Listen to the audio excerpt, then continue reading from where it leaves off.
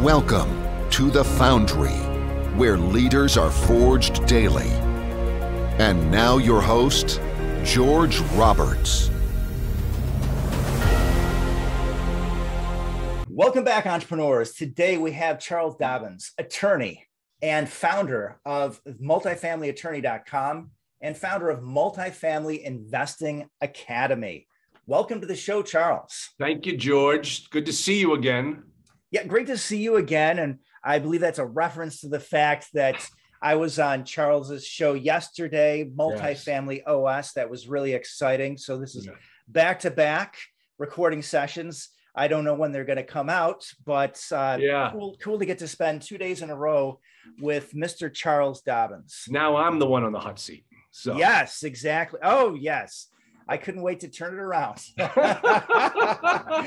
why I was so gentle to you yesterday, George, because I knew I was going to get it. All right, so let's start with a softball. Who is Charles Dobens? I am a father, husband. I got 4 kids. Oldest getting married in a couple of months. I just put my last one through college. Entrepreneur is probably the best description. I've started and run businesses even when I was a little kid. I was in the insurance business for a while, as a lawyer, and worst business in the world to be in. And I finally told my wife, I can't do this anymore. I've got to get out. I'm going to die an early death. And she said, what do you want to do? I said, I've always wanted to own apartments. And so I sold my insurance business and we went out and started buying apartments. And now I haven't looked back. And now what I love to do is help new investors get in this business. I'm a licensed attorney and I act like their attorney, but I'm not their attorney. But they get that type of zealous advocacy on their behalf when I help them through the transactions. So that's what I do. Investor, trainer, coach, soon to be an author, George, but who isn't, right? Nowadays, who isn't, Working on my book too. Maybe we'll talk about that later, about getting that out. So congratulations. I definitely want to talk about the book. So as I understand, in law, you are a multifamily transactional attorney.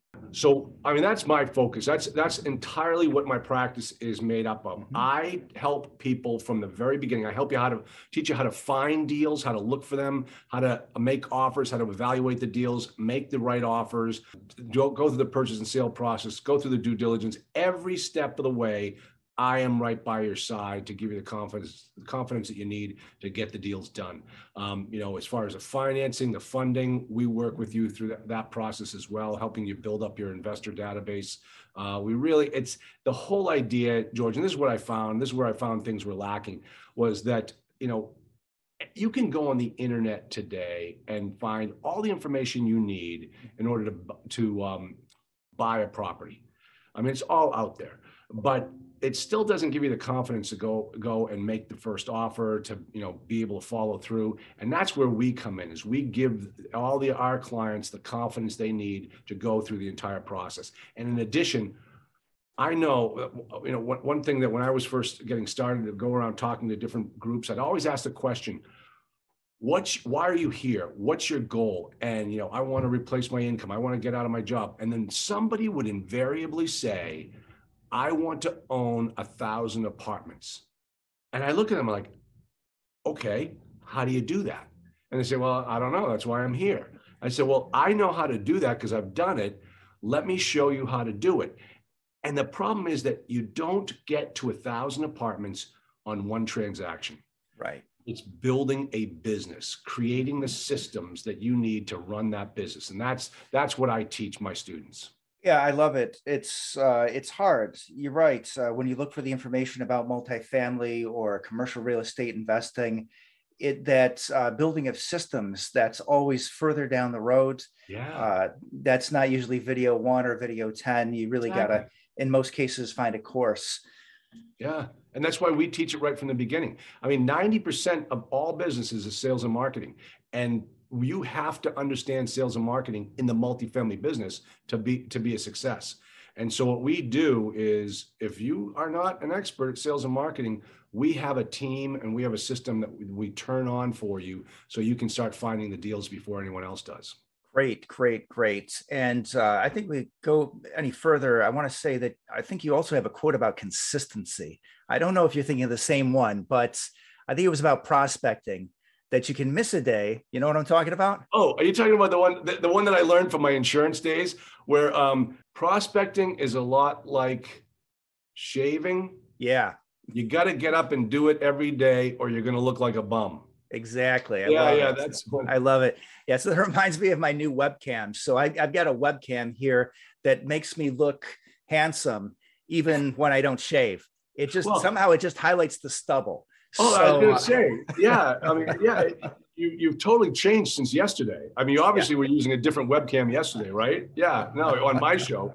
But have you seen those new webcams that are the center cams, where it clips on the top of your computer and the camera's right smack dab in the middle of the screen. Oh, so I'm looking like right at you as I talk. I got to get one of those. Got to get me one of those. They're called center cams. I find them, George, where I find most of my good stuff. TikTok. So yeah. A lot of great ideas on TikTok. Don't discount it. You can find me on TikTok too. Me too. I got a channel. All right. Okay. All right. I got to go find you on TikTok. Yeah. Just like yesterday, I can't help myself. I'm scribbling notes. I got to follow up on some of these things. All right. Well, you're scribbling notes, and George, I know what a techie kind of guy you are. Do you have one of these? You're talking about remarkable. This is it's how I scribble notes. So I write Oh yeah, you got like a fancy notepad there. Oh yeah, this thing is the best. It's electronic now. I got it. Oh, George, you would love this. Yeah. Oh, that's good. That's good. But you know how it is when you're at these adult meetings and you're trying to take notes. You can't be on the laptop or your phone. It just doesn't look right. But then if you put it on paper, then what are you going to do? Be your own secretary all night? It's so funny you say that, because that's where I found that thing, is at one of these adult meetings where I went, I'm a member of Dan Sullivan's strategic coach course. And I go to Chicago once a quarter, and I'm sitting in there with a bunch of other entrepreneurs, and the newest, slickest gadgets are always in these guys' hands. And so it was an iPad or the Remarkable. So I got the iPad because I thought, this one's going to be more, do more things.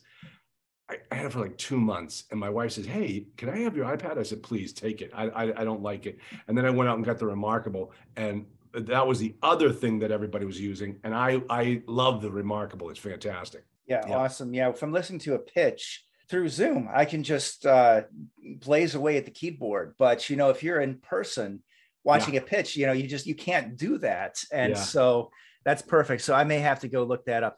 And that center cam, that's another thing I need to look up, because the whole time I want to look at you on the screen, but when I do that, it looks like I'm looking away. Exactly. I'm not looking at my camera. Yeah. I thought when I saw that, I'm like, what a brilliant idea. Why didn't I think of that? It's one of those things. Well, I wanted to solve it through software. I just want to know, how come Zoom just can't push your face up towards the top, or let me rearrange it, not just right versus left, but let me put you next to the camera so I can watch you and still look at the camera. But there you go. Yep. There's a physical solution. It's called the center cam. Yes, exactly. Well, so you've already told us the background of how you got into multifamily. You had like this soul crushing corporate job, and you just decided you were going to get out of it, and you knew what you were going to do. But I don't think you've really told us a whole lot about the progression. So how did you build your business from, hey, I know how to sell, I'm an attorney, but I've never owned an apartment building. Yeah. How did you get there? Great question. So, my wife and I, signed up with all those gurus. We went to all the boot camps, all that type of stuff. We really learned how to do it. And, I sold my company. I burnt the ships. I was not going back in. I had to find something else. And that's when I started doing, making offers. That's the key. You got to make offers in this business. My goal early on was I just wanted to buy 20 units. That was my initial goal. And we picked out a couple of different places around the country. My wife's from the Midwest, and that was really kind of where we focused. We never looked in my backyard up here in the Boston area. Just everything was too expensive. So we found the Cincinnati marketplace. We hooked up with a couple of brokers. And there was one broker in particular, she said, listen, I know what you're looking for. And when I find it, I'm going to call you and get your checkbook ready. So I said, okay, all right, that sounds good. About 2 weeks later, she calls us up and she says, I got 128 unit property. Oh, I don't know if I can do 128. All I want to do is 20. She goes, well, they're built in different phases. Maybe we can peel off some of the phases and they'll sell you parts of it. So there was a Class A section, a 40 unit Class A section. She said, could you do the 40 unit? And I said, yeah, I guess so. And so we peeled off that 40 and we got it under contract. And remember, this was about 2006. So the market was still frothy. Everybody was making money. We get it under contract. We needed to raise money. It took us about 9 investors to raise the money we needed, friends and family. We closed on the deal. We needed about, I think it was about 600,000 is what we needed on the deal. So we closed on the deal and we owned 40 units within about 6 months of me getting started in the business. And then the bank, we became friendly with the bank and they said, hey, we like you guys. We like your balance sheet. We like working with you. The owner of that 128, who now only owns 88, we don't like, and we're going to take his property back. And would you guys like to buy it? And I said, I just closed on 40. I don't have any more friends and family to tap into. I've already tapped them all. And they said, well, how much would you need to close? I said, I did this quick calculation. I said, I'm going to need about $750,000 to close on this thing. And the bank said, and I'm on the phone with the bank said, what if we lent you the money? And I said, hold on one second. I turned to my wife, who's a banker. I said, the bank is going to lend us the down payment to do this deal, to get the 88. What do I say? She said, ask them how quickly we can close. Yes. Yeah. So I said, okay, let's do it. So within 6 months, I went from a goal of 20 units to owning 128 units. And I tell you, every property I've purchased has been a learning experience. There's always something going on. I'm amazed. My students are like amazed at me that I can tell them what's going to happen throughout the whole entire progression, because it's always the same. Nothing changes. And I've done it a million times, but there's always some little wrinkle in every deal that makes it interesting. And so that one, we held through the crash. We owned it in 2 different investor groups. The 88 units. I always teach my students, you've got to learn to buy property the right way. And what I mean by that is you've got to capitalize your business, meaning you have to put the money in. All business requires capital, and multifamily is no different. I made more money on that 40 unit than I did on the 88 unit. The 40 unit cash flowed beautifully every single month, never a problem. The 88 unit, I broke even because I didn't buy it the right way. I bought it no money down. And so that was a learning experience that, you can sit there and say, you can do deals, no money down, but it doesn't mean you're going to make any money. So the right way to buy property is to make sure you have the capital to get into the business. And it doesn't have to be your capital. I didn't use my own capital when I bought those properties. I went out there and raised it through friends and family. So that is probably one of the first lessons I learned in this business, is that, you can lose money on multifamily. And, if you don't buy it the right way, that's what I do, is I protect people from that happening. Great. Another one of, I believe, your favorite quotes is that success is a poor teacher. It's the mistakes, the missteps, the difficulties, the hurdles that really teach you the most. Now, you got into the business in 2006, so you had to weather that great recession. Yeah. And then you've also seen COVID, and that also threw us a much smaller curveball. But again, maybe you could say we're in curveball number 3 right now, because we don't know exactly what's going to happen next. I think most of us believe that an inflationary environment is going to be good for real estate, but we don't know exactly what's coming. So can you tell us what were some of the lessons that you learned from the ups and downs of the market? Oh, man. Non-recourse is the way to go. I've owned personal recourse loans that got foreclosed on. That was tough. Fortunately, we had a great relationship with the bank, and they waived the recourse. But I tell my students, don't do recourse if you can get out of it, don't do a recourse, especially in today's climate, because we don't know what's going on. Just watch a Marcus and Millichap report on climbing cap rates. You know, I'm seeing more and more of my students' deals are falling out of contract right now because of the interest rates than ever before. And, you know, we just don't know where we're going. So don't get yourself locked up in a recourse, personal recourse deal that you might find yourself in big trouble in 3 to 5 years from now. So that's one of the things that I learned. The biggest thing is that it's a business. You've got to run it like a business. You've got to have great systems, accounting systems, property management systems. And when you do it the right way, everything flows beautifully. I was slow to hire, quick to fire. We had great property managers on our property. I own the property management company, which is what I also teach my students, because that's the way to do it. I mean, this whole concept of passive investing.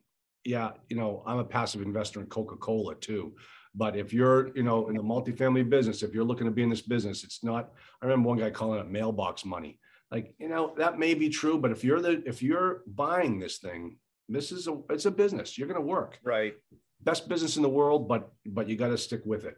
So from those types of things, with the market, I've lived through so many different real estate cycles. Chris Porter and his partner, John, I can't remember John's last name, wrote a book, Big Shifts Ahead. And they talked about guys in my generation, guys who were born in the 1960s, and they broke up all the generations. So everyone would call me a baby boomer. They said, no, you're not. We don't believe in baby boomers, because that's 46 to 64. And I'm born in 64. This guy was, a guy born in 46 has got nothing in common with me. So you had to rejigger the decades. So the people that were born in the 60s are retiring with less equity than any other generation before them. And the reason is because we have weathered more cycles, more real estate cycles than any other generation. We've already been through 3. We might be going into our 4th right now. So I watched it. I'm on the right side of this cycle. I'm ready to get in there and start buying when the prices hit rock bottom again, which they did last time. And it was really funny, George. I'm on the Cornelius Cannon's multifamily shark pool, and I'm one of the sharks, and I'm the mean shark, and I'm the mean shark because I just call it like I see it, and I tell people straight up. And I had this investment group on pitching their deals, and they were showing their pitch deck, and they started showing properties that they currently own in their portfolio. And one of the properties that they own is a property that I lost back in 2009. And I let them go through the whole thing. And I said, so what are you going to do, if interest rates start to creep up? And this guy starts to pontificate how, that will never happen. Exactly. And I'm like, and he was a young kid. I was like, hey, let me tell you a story. And this is where was able to jump on and say, let me tell you a story. Back in 2008, I purchased a 222 unit apartment complex in Lexington, Kentucky. And George, you saw their eyes get wide. Like, you own that property? He said, yes. And when the interest rates took off and the cap rates started to rise, I couldn't refinance that thing. I had to give it back to the bank. And they said, wow, oh my gosh, that's great. And I got on, listen to this, George. I got on CoStar while I was sitting there on the call, and I was able to look at the full history of transactions on that property. I bought it for 7.5. The special servicer who took it back because it was a Fannie loan, the special servicer sold it to some guy, not even an LLC, just some guy, for $3 million. 4 years later, he sold it to this group for $7 million. Wow. That guy made he made my $4 million that I never got. He made it. So I'm going to be that guy during this next go round. Yeah, great story. And I have to say, I do love Cornelius Cannon. I love his show. I do tune in. And my favorite shark is Mr. Personality. So I think I'm going to enjoy your commentary. Somebody has to say what needs to be said, right? I mean, you can't. Amen, brother. Amen. Yes. I'm not here to make friends. I'm here to protect people, Good. and I'm here to protect Granny and her money. Make sure she doesn't lose it on these bad deals, because her grandson is, thinks he's going to be a multimillionaire. Yeah, sobering. I was going to ask you if you had any insights on the economic landscape, but you just dove right into it. You got there first. Any additional insights into the economic landscape? Any predictions where you think we're headed? I mean, I'll just frame it right now. We're in the end of the first week of July, and rates have already taken off like crazy. You might be watching this if you catch it when it comes out, beginning of August, and still you see residential rates have jumped way higher than commercial, and we know where it's headed, or at least we think we know. And anyway, where do you want to take it from there? Well, what I want to take it more of the micro level, because you're seeing these deals starting to fall through. I mean, right now we're in the process of selling one of our properties, and the buyer just came back to us. He needs an extension. One of his investor groups fell out, and I said, okay, fine. $300,000 earnest money, and okay, he'll put it down. But we're starting to see that happen more and more, and that's going to really start to impact these sellers. It was the longest time the sellers felt they could get these crazy prices for their deals. Yeah. And there's always that is a lagging indicator, meaning like now it's going to take a couple of years for those investors to find out, hey, I can't get what I thought I could before. And that's when they're going to start dropping the prices. So there's a delay factor with these rising interest rates.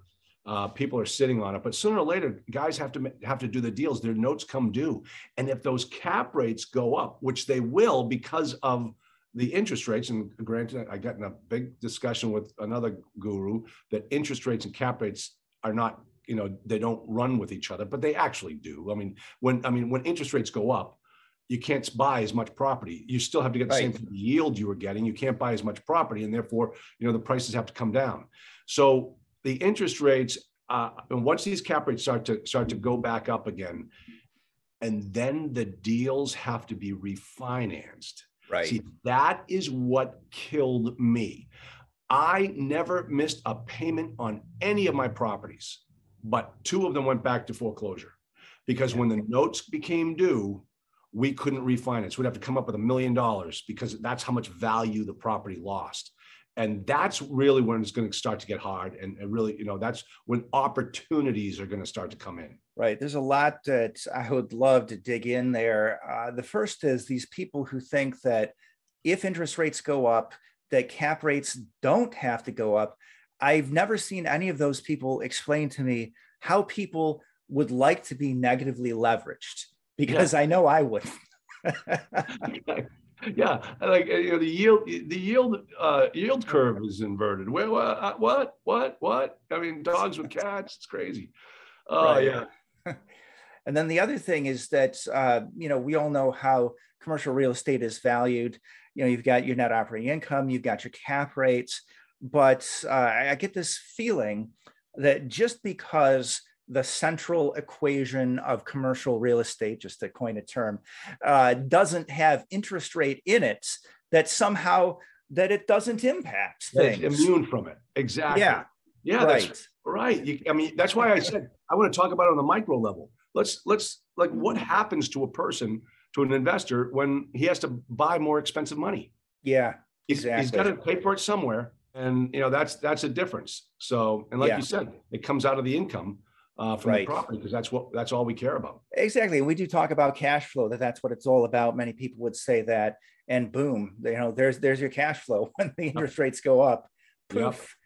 Yeah. And just to get back to one of my favorite investors, Benjamin Graham, the intelligent investor, what you have to do is you want to make your decisions on the basis of analysis. You have to look at the expected returns, the safety of principal. And when those returns diminish, there's nothing more rational to do to either find a different asset class, or you're going to lower your price, and probably both. Yes. That's, I'm not familiar with that gentleman you just quoted, but I've heard, other people talk about factoring in the expense of risk. Yeah. And taking that into consideration when you're evaluating an asset class. And people don't do that. It was a risky, think about it. Back in during the last crash, multifamily was risky. Yeah. And it's, I don't think it ever will be, but there were times when people were moving their money out of multifamily, putting it somewhere else. So you have to drop your price then. Tell me about it. Tell me about it. Yeah, it's crazy. So, there you have it. I think people really need to take a wider view. And it's like that with anything. I mean, even if you do securities analysis, I mean, why is it that you might have, some companies might have a price earnings of 20. The oil companies, they may have something in the single digits right now. You got shipping companies that have sub 1 price earnings ratios right now. And it's all about the quality of earnings. Well, what's the likelihood that they make that much money next year? Yeah. Yeah. Sooner or later, it's got to pick up, Yeah. So, well, anyway, yeah, I think you would agree with me that there are going to be a lot of players washed from the stage in this upcoming turmoil, probably a lot fewer in commercial than in single family, but it's going to happen. And I think a lot of people, I don't think they see it as a business. I don't think they're really seeing it as an investment and applying proper analysis. Just plugging numbers into a spreadsheet, that's not going to protect you, is it? I love what you just said. There have been, Paul Moore is a good friend of mine. He's written a couple of books, and I've had him on my podcast. I've been on his, but he wrote a blog post for Bigger Pockets. And in it, he said that the real investors, the real multifamily investors, operators, are the ones that can withstand anything that happens in the market because they bought the property the right way, and their job is to drive and to force the appreciation through driving the NOI. That's how they get their value. If the market shifts, well, okay, maybe it's going to hurt the value, maybe it's going to increase. But regardless, if the market stays the same, this was a good investment because I'm a good operator and I know how to get money out of this property. Those are the real people that you want to be turning to and working with. I'm telling you right now, and I've seen it, George, I've seen so many of these new syndicators who have never been through a cycle. Right. I've never known what it's like to live, have a Fannie and Freddie showing up at your door saying, time to turn over the keys. They've never lived through that type of environment. So they don't know. They just think, hey, everybody makes money at multifamily. Hey, bravo to them. They've had a great run, but they better be ready. And I tell you, on that shark pool, I watched them.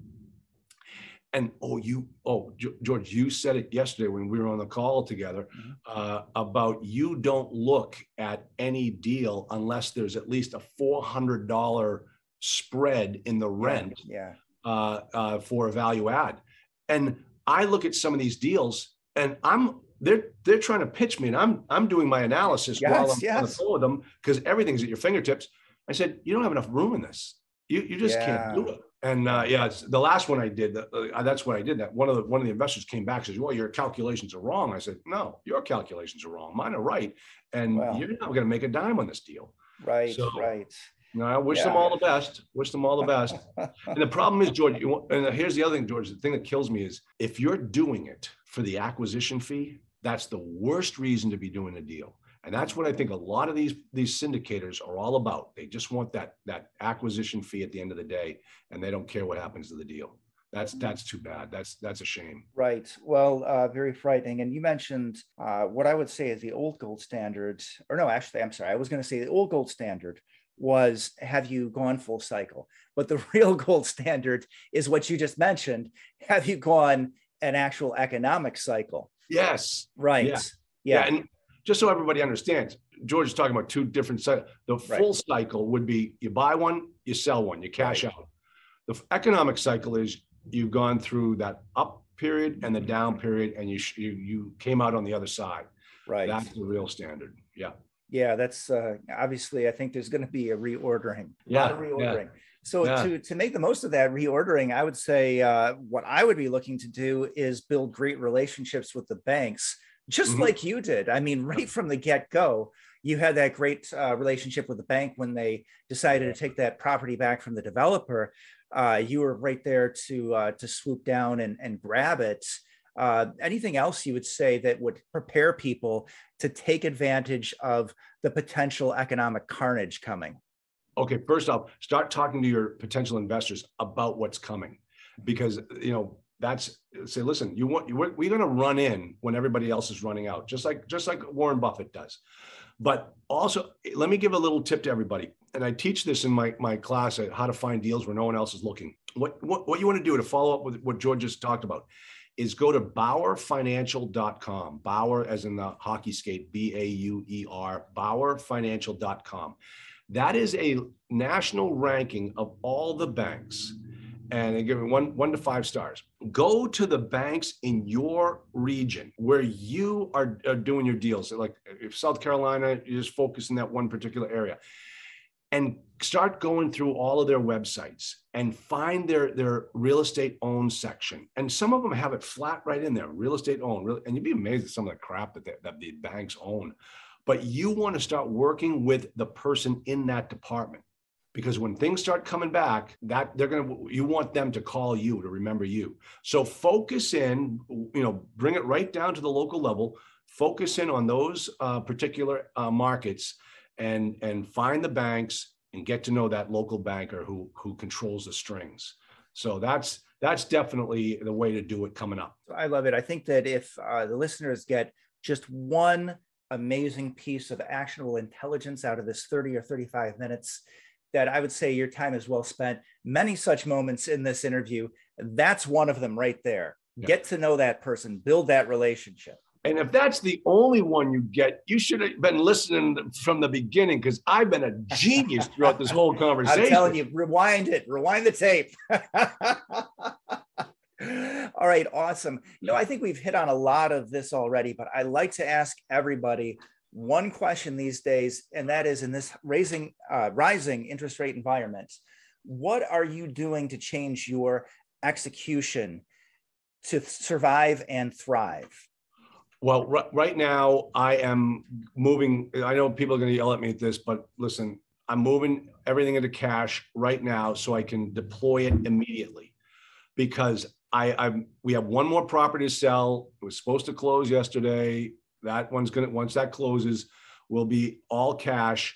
And within the next 12 to 24 months, I want to go out there and deploy it. So don't yell at me out there that, I need to be in a hard asset, because inflation's going to dig away at that dollar that I'm saved.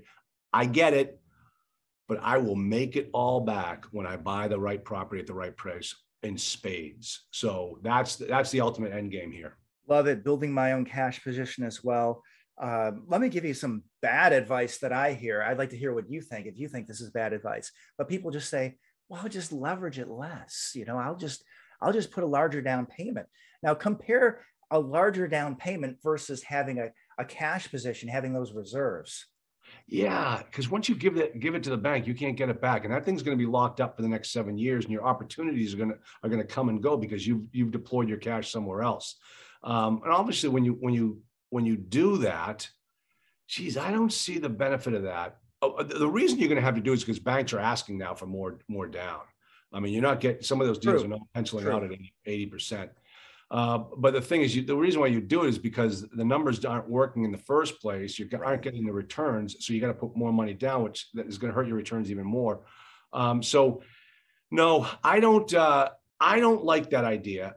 But I am still very conservative. I don't over leverage. I mean, look at how we started this conversation. I had one property that I bought with 75% LTV, another property that I bought with 0%. Or 100% down, 100% seller financing, bank financing, 100%. And I didn't make a dime on that property. So, I'm still pretty conservative when it comes to making sure that my sleep number is a good one.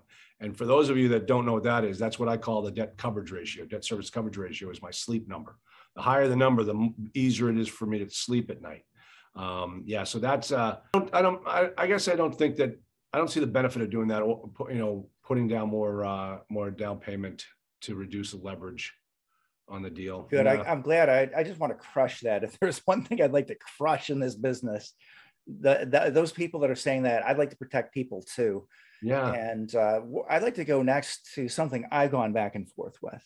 I'll give you another, what I think is maybe a little bit dodgy bit of advice. People say, oh, go for Class C because, you know, when people, you know, they can't afford the Class A, they'll go to Class B. The Class Bs that can't afford it, they'll go to Class C. But we saw during the coronavirus that that's absolutely not the case. It was the Class Cs that got crushed. And of course, that was because of the governors. The governors said, you know, hey, food service is, you know, it's non-essential. I don't know about you, Charles, but I eat quite a bit. I'm known for it. In fact, I don't think food service is not essential. But regardless, it wasn't my call. And those places got crushed. But here's the curveball for you. I know you also agree with me that there's nowhere for cap rates to go but up. They certainly, I don't think, are going to get further compressed. And so I don't want to be in Class C for the reasons of A, you know, they do get crushed in a recession sometimes. B, you also have the issue of financing, right? I'll do a reposition if I can get seller financing. I don't want to bridge.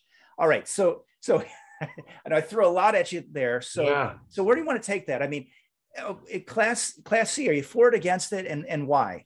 Okay, listen, I get in trouble for my position all the time. And I tell this joke, I have a bumper sticker in my car that says life is too short to own C-class properties. And I was giving that speech one time down in Newport, Rhode Island, and Chris Prefontaine, who was running the show, he said, do you really have a bumper sticker like that? I said, no, I just say I do. He says, you should get one. And so I went out and I bought a whole bunch of bumper stickers that said just that. I used to give them out at all meetings. I'm all out of them right now. But so my point is this: C-class property, I heard it once said, is like catching a falling knife. You got to catch it at just the right time or you're going to get cut. And the thing is, I say that about C-class. And then I have one particular student of mine up in your neck of the woods, great guy. He and his wife own and operate their properties 100% their own. And all he does is C-class.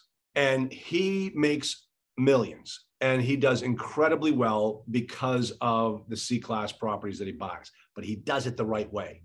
Now, the way he does it is he gets in there, renovates everything. Yeah. Everything is brand new in that property. And it's like he's got an expense ratio like an A-class property when he's done. And the property cash flows like a pig. And so that's a great way to do C-class property. But other than that, you know, I have a great practice, law practice. I don't have the time and energy to do what it takes to own and operate C-class property. I like the best properties I've ever owned are the ones that I forgot I even owned. Yeah. And that, like the first one, that first unit first 40 units that I bought, that was an A-class property. That was the easiest thing to run. C-class properties, I had 116 units in Texas. I had 6 employees working on that property, and I couldn't make it work. That thing was a disaster. So, you know, you have to really buy the C-class property the right way, at the right time, at the right price, and the right location to really make it work. All these people that talk about, let me tell you another fallacy in this business. Is if you come out of some guru's boot camp and you learned, oh, I'm going to buy a C-class property in a B area or a B property in an A area, and you've never been to that area before, right? You know, you call up some broker in Fort Worth, Texas, and say, listen, I'm looking for a C-class property in a B area. That guy's going to hold the phone down and goes, hey guys, I got another one from that boot camp. Here we go. Sure, I got just the property for you. And then, you don't know the neighborhood. You go out there and it's like, okay, so this is a B area? Yeah, this is a B area. Perfect. And then you get in and you find out, no, this area is riddled with crime. It's the worst area to be in.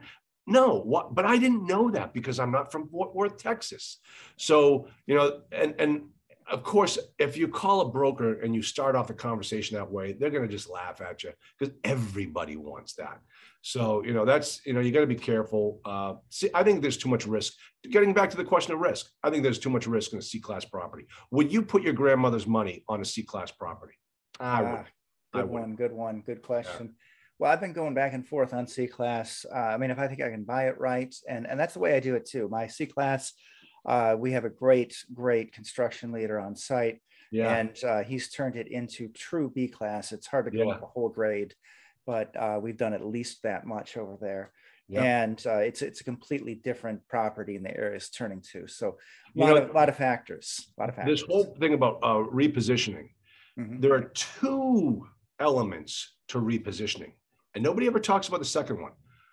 The first one has to do with putting the facelift on the property, bringing it from a C to a B, just in the quality of construction.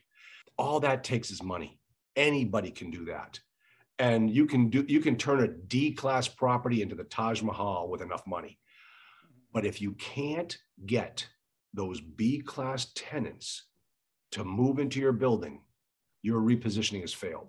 Right. If you can't get that person who you're going after to get the higher rents, doesn't want to step over chalk lines on the sidewalks, every Sunday morning, they're never going to move into your property. Yeah, I tell you, you're not lying, because halfway through the repositioning, there were a lot of people who made appointments with us and they just turned around to the parking lot. But now it's a different story. Yep. Outside is completely different. Inside is 10 shades different. Yeah. But yeah, it's not an easy way to go. Well, I don't know where to go to get away from the cap rate expansion issue. So I'm thinking about C-class, but like you, I'm also going into cash. So I want to say I love it. I feel like if you listen to this interview and you take this advice, that potentially a lot of people can be protected. That's my goal for today. So how about this? I'll just wrap it up with anything else you want to discuss, and if not, we'll head into the lightning round. No, I never put you through a lightning round, George. I just want to tell you that right now. So you go easy on me, all right? And I didn't read the questions. I didn't cheat ahead of time. So this is all going to be, I get the edit button. I get to push the edit button if it comes out wrong. But, all right, go ahead. Hit me. Okay. All right. So here we go. And it's true. You didn't give me a lightning round yesterday, but I feel like the whole interview from one end to the other was lightning. So I hope everybody watches that interview. It was amazing though. You are a great interviewer. I'm not kidding. Okay. So next up, the lightning round. And this is where I ask questions that Charles has never seen before. And he responds, he fires right back with his pithiest answer. All right. So tell us something about one of your real estate markets that most people wouldn't know. That there are bad C-class areas in Fort Worth, Texas. How's that one? Okay. All right. So newsflash, there are bad areas in Fort Worth, Texas. Okay. Watch out. So watch out if you just came out of a boot camp and 3 days later and you think that you're a real estate investor, in other words. Yeah. And don't call Marcus Millichap and use the I want to buy a C and a B area. Yeah. Never call Marcus Millichap.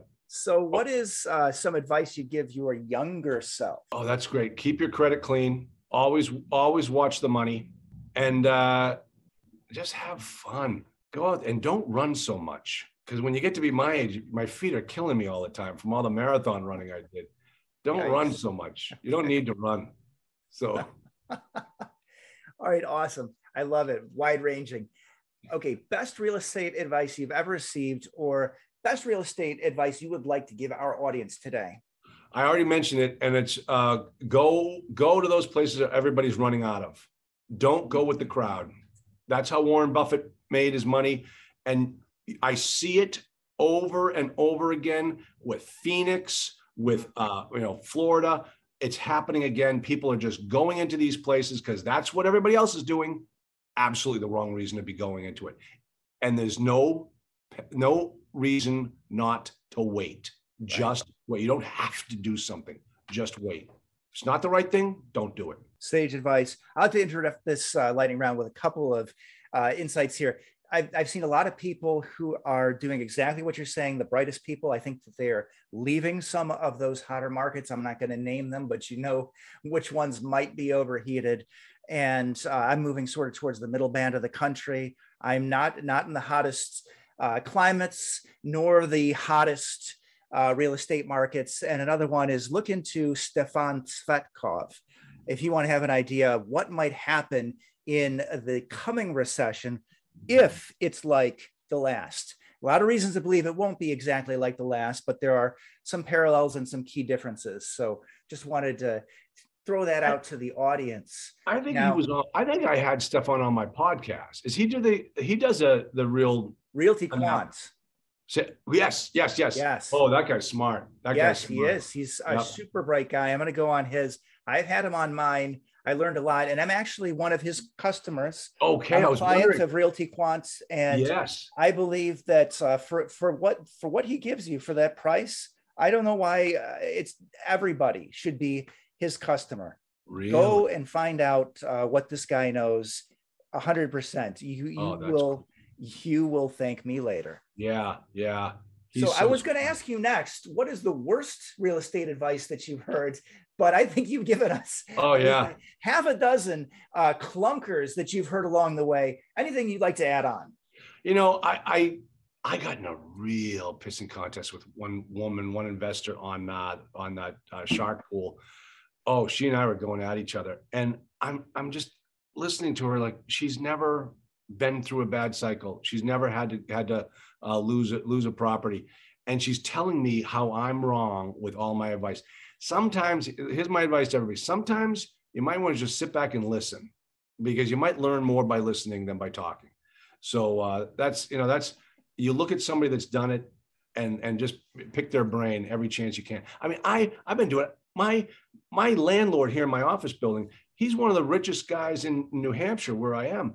And I go to him all the time just to say, hey, what about this? What do you think about this? The guy's brilliant, absolutely brilliant. And, hey, even I go get advice. Killing me. I love it. So you know what? I feel like if there's ever a time to just shut off the gurus, I feel like yesterday's good advice is today's bad advice.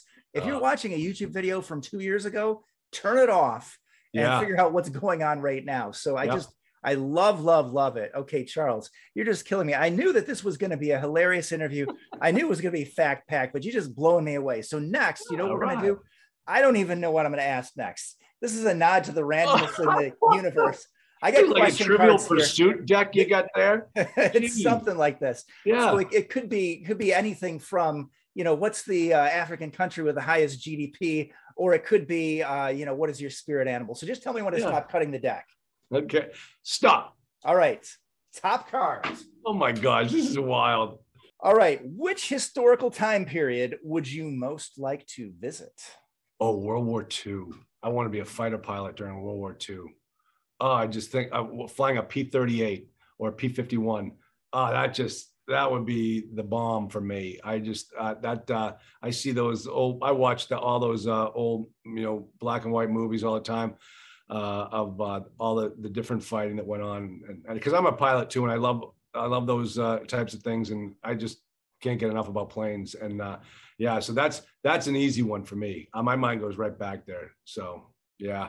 By far the deepest answer I've gotten to one of those question cards so far. So thank you for that. Sure. Next up, name a book, and I think you've already named a couple that have helped to forge you as an entrepreneur and as a leader. Oh, you know which one that really has just, and it's one that I recently read, and I just had to use it as my first book of the month club for my group, is Ready, Fire, Aim. Ready, Fire, Aim. And for those people looking to get started, starting their own business like multifamily, you might not want to read it. It might save yourself a lot of hassle, because what he says is all business is sales and marketing. And I don't care how good your idea is, if you can't sell it, you're never going to go anywhere. And that's the biggest problem that I have with my clients who never do anything. They sign up with me and they never do anything. It's because they are afraid to sell and market themselves. And what you have to understand is, and I ask this, who are your customers? One of your customers is the owner of the property you're looking to buy. He's your customer. And here's why. You have to sell him on your offer, and he has to accept it and buy your offer. That's the sale that has to take place. If that sale doesn't take place, you're not in this business. So you're not in this business until some owner accepts your offer. And once they do that, you're in the game. The problem is it's a sales and marketing business. You got 5 other life insurance agents going to see the same guy, offering them their contract. And he gets to choose which one he likes. You have to write your offer so that it rises to the top and gets accepted. And so, and also sales and marketing is just a numbers game. I asked, so I haven't done anything. Nobody's, the offers aren't good. How many offers have you made? Well, I made 2 in the last 3 months. No, that's not how this works. It's a numbers game. You can't succeed in this business by just making 2 offers.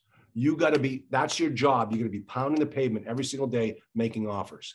So that's what I learned from that Ready, Fire, Aim book. Amazing. And I know you've hit us with this once before, but for those who might have just skipped to the end, how has a failure or misstep set you up for later success? Oh my gosh. I think I am the best mentor coach in this business, bar none, because of the mistakes that I have made. So I wouldn't have the success I'm having now if I hadn't been through that fire and learned those things. It's like I had to learn it so that my students and my clients wouldn't have to go through it again. So that's the way, I think I said this before, and I'll let you in on something, George.